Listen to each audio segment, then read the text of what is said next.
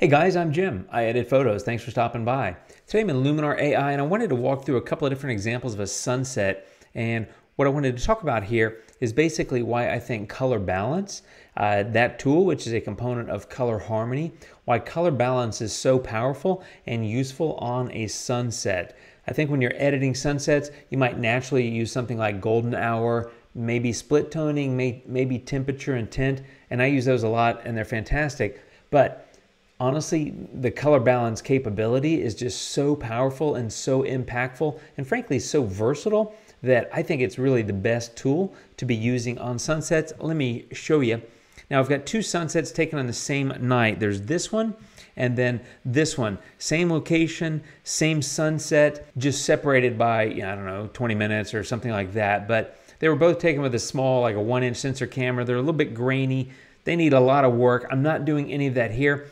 I did brighten this one a little bit and give it a tiny bit of contrast. So that's what it started out as, and that's where it is now. I just wanted to brighten it so you could see it better. But what I want to do is get in here to color balance, which is in color harmony, which is in the pro section on the editing tab, and get down here and kind of walk through it. So if you're not familiar with color balance, I've got countless videos about it. I've got a video there that will explain what it does. But as you can see here, you can choose from the drop-down menu shadows, midtones, and highlights. And then within each of those, you can basically pick a color. And the more you drag toward that color, the more of it shows up in that area of the photo. So I'm in shadows. And if I look at cyan and red, if I go to the right, the shadows will get red. And the further I go to the right, the more red they'll get. Now that's obviously overdone. I'm going to hit reset. But what I wanted to show you is basically how much of an impact you can have on a sunset just using this tool and nothing else for color. So here we go. What I often find myself doing is kind of going a little bit toward the blue in the shadows and a little bit toward the magenta and the warmer tones in the highlights. Let me show you what that looks like. So a little bit toward the blue in shadows would be kind of toward left, which is cyan, and down here in this bottom one, kind of toward the blue on the yellow blue. And you can see that's honestly had a huge impact on the photo, and I didn't really move it that far, but there it is before, and there it is after. I'm getting a higher contrast photo, and I think that looks really good. Now I can choose highlights from the drop down and come over here and maybe go a little bit toward the red in the highlights and maybe a little bit toward the magenta as well. And that's further enhanced the photo. And I think honestly, there it is before and there it is after. I think honestly, I've got a pretty stunning sunset. Now to be clear, it's quite obvious this actually was a very stunning sunset, but I'm talking about the colors and I think how it's kind of amplified or, enhanced the photo. I think this color harmony or specifically color balance has done an amazing job. Now I'm going to reset these and I'm going to do the opposite just kind of for fun to show you how you can get a different look. So in shadows, instead of going to the blue, I'm going to go a little bit toward the red and maybe a little bit toward the magenta and the yellow. And then I'm going to go over here to highlights.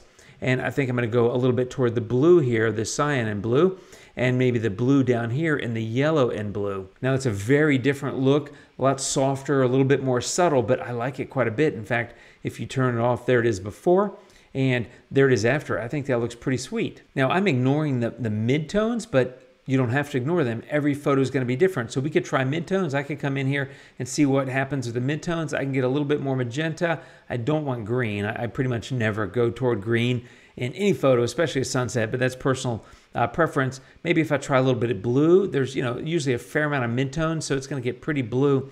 And if I go this way, I'm going to get a lot of magenta. This way, I'm going to get probably a fair amount of red. But those are some minor adjustments in all three of those tonal ranges. And I was able to go from that sunset to that one. I think it's pretty impactful. And hopefully it gives you an idea of what I'm talking about. Now, let me show you this other sunset. I haven't done anything to this photo other than correct some of the optics on it. It was really distorted. So I adjusted that, but I haven't done anything else. And in fact, I actually might come up here and just go into the light tool and increase the exposure a little bit because I really want you to be able to see the color differences.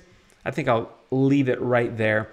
Again, this is not a full editing job. I mostly just want to show you the power of color balance on a sunset. So I'm going to go back over here to shadows.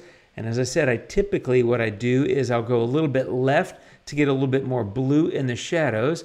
You can kind of see how that's impacting the photo. I think that looks pretty awesome, and I haven't even done anything really. But there it is before, and there it is after. You can see as you darken, you're darkening those shadows because The shadows are kind of blue. You're adding more blue to them, so it's making them darker, which is creating a bit more contrast. I think that looks pretty awesome. And then when I come down here to highlights and give that a little bit of the red and maybe a little bit of magenta, I think you're gonna, yeah, I mean, you're getting a very, very colorful and powerfully colorful image. So there it is before. You know, it just, honestly, I was just lucky. This was the Amalfi Coast in Italy. We were sitting on a balcony at a restaurant having dinner, and all I had was this tiny little pocket camera, and this sunset came together, and couldn't leave, but I definitely got up from the table for a while and shot this. It was just unreal. Anyway, but that is before color harmony or color balance, and there it is now. So pretty powerful edits, and now I'm gonna go do the opposite once again. I'm gonna go back to shadows, and this time maybe go a little bit red or magenta in the shadows just to kind of see how that looks. Maybe a tiny bit of yellow, and then I'm gonna come over here to the highlights and go a little bit more toward the blue and see what kind of look I come up with. And you know, especially this yellow blue, as I drag that more on the highlights, I think that looks pretty nice. Let me show you the before and after. There it is before, and there it is after. It's a little bit tamer, a little bit more muted. I'm going to go into the mid-tone zone and give that a little bit of warmth, a little bit of red, maybe a little bit of magenta. That's getting pretty colorful, fairly magenta cast overall, maybe a little too much. But the point is you're able to quickly and powerfully impact those colors in the sunset.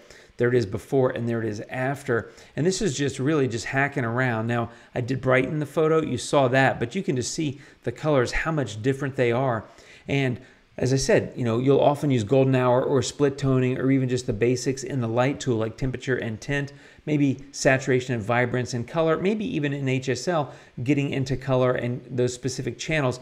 And they're all great things to do. I'm just saying, don't ignore the power that's at your fingertips here with color balance, because there's so much you can do in such a short amount of time, almost no effort at all, just playing with highlights and shadows and maybe sometimes the midtones with color balance helps you really find a powerful color combination because it gives you so much control. I just wanted to share some thoughts about that because I was kind of playing around with some photos, and of course I just like to play with photos, but I was playing with these sunsets with color balance, and I was like, you know what, that might give some people some ideas.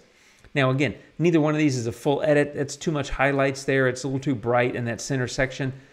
Definitely need to work on the photo. I was just focused on this one tool and the impact it has on the color. So I wanted to be clear, this isn't a full edit, but hopefully it gives you some ideas about what you can do with color balance and how powerful and impactful it can be on a sunset, because it can honestly completely change the mood of your sunset and intensify those colors pretty significantly and pretty easily and quickly. Hope it gives you some ideas, my friends. Hope it gives you some hints or some tips about what you may be able to do with your own photos, and something that you can go try. So have fun out there editing, have fun taking photos. I'll be back really soon. Thank you for watching, my friends. I'll see you soon, and adios.